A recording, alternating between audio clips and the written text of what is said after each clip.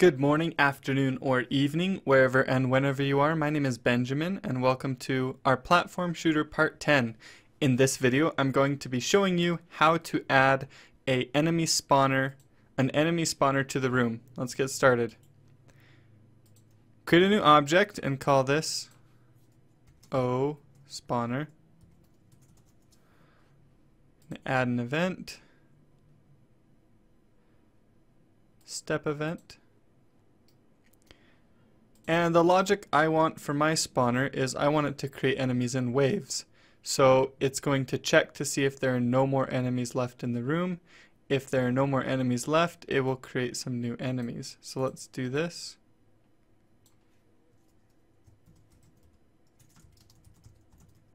We'll say if there's not an instance of O_enemy, then we know we can create some new enemies. And we need to have a wave variable, so let's add a create event.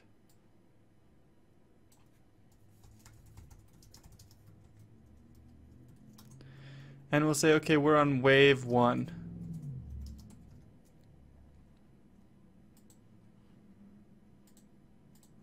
And if we see here, we'll do an underscore. Wave equals 1. Now we can loop and create as many enemies we want based on the wave.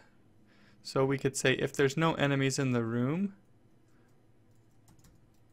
repeat wave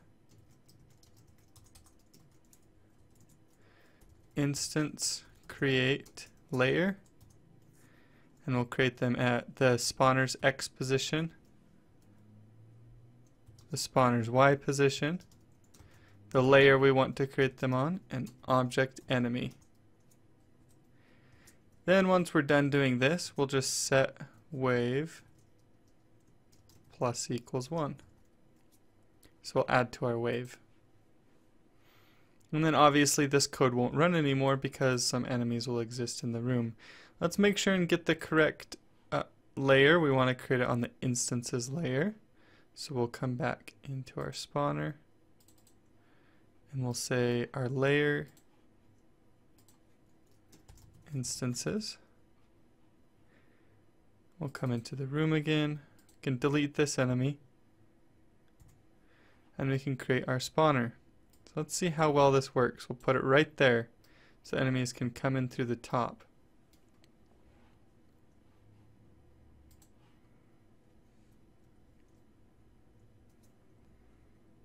Okay, so it created an enemy. If we shoot it and kill it, we should get more enemies, but we're not seeing any more. Oh, there's one. Oh, there's the other one. So my guess is that outside the room where we can't see, the enemies are actually colliding with each other. And we don't really need that. So what we can do is we can come into our enemy here, into our soft collide, and we can make sure that the enemy is inside the room before we actually collide. So we can say if point in rectangle. We'll actually just do, yeah, that should be fine.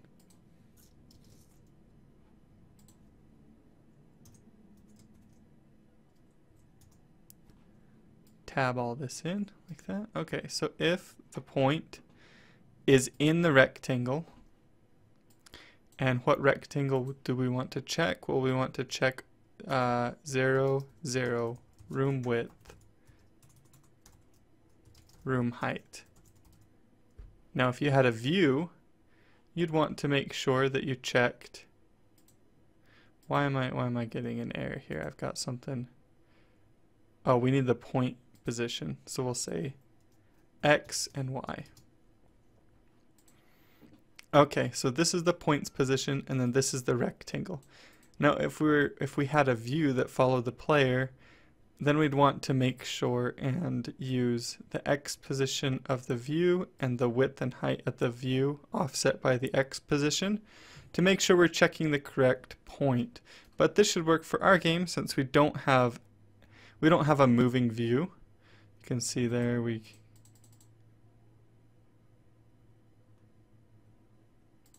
now we've got 2. Now we should have 3. And okay, what is going on there? Now that's interesting. So what's actually happening here is our soft collision doesn't know what to do when the enemies are actually in the exact same position. So what it does, let's look at our soft collision here. It says our direction equals other x, other y, x, y. Well, the problem is this direction right here, if our x and y positions are equal to each other, if they're exactly equal to each other, this direction is going to be 0, which is to the right. So then it's going to push to the right, but both enemies are going to push to the right at the same speed. So then the next check they're going to be in the same position again. And you saw what happened. They probably would have continued to go to the right forever if my player hadn't forced them into their attack state and then forced them to stop moving, basically.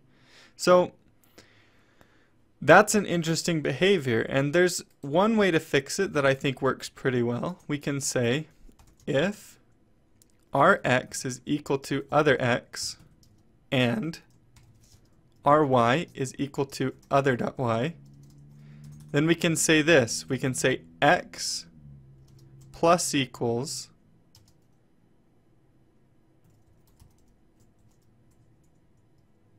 the sign of other.id minus id. Now what this does is it just says, okay, if we're in the same position, how do we differentiate between us? Well, we can use our IDs. And we want to move just 1 pixel. We only really need to move 1 pixel so that we won't be in the same spot. So we're going to get the sign of the other ID minus our ID. So if their ID is bigger than ours, then this sign right here is going to return a positive number, because we're going to get their ID minus our ID, and it's going to be positive. If their ID is smaller than our ID, then it's going to be negative. And hopefully this should fix that problem. Let's double check it. I want to test to make sure I've done this before in a similar way, but I want to make sure my logic's good. Let's get rid of that. Okay. And there we go. They seem to move outside. They seem to move outside of each other quite well. See how it works with 3. They kind of struggle coming in the room with 3 and 4.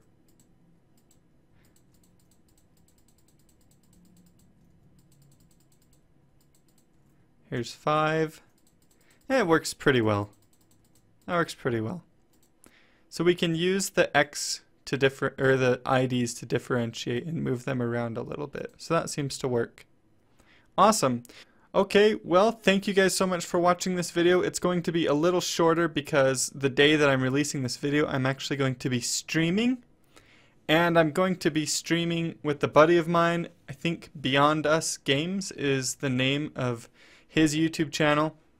We're going to be building a basic platformer using both GameMaker Studio and the Godot engine, so I'll be messing around in Godot. He'll be doing it in GameMaker Studio 2. We'll have a link that shows you, I'll put a link in the description to this video as well, that will show both streams so you can watch them at the same time, kind of poke around. And I think that'll be a lot of fun. So thank you guys so much for watching this video, and I'll see you guys in the next one.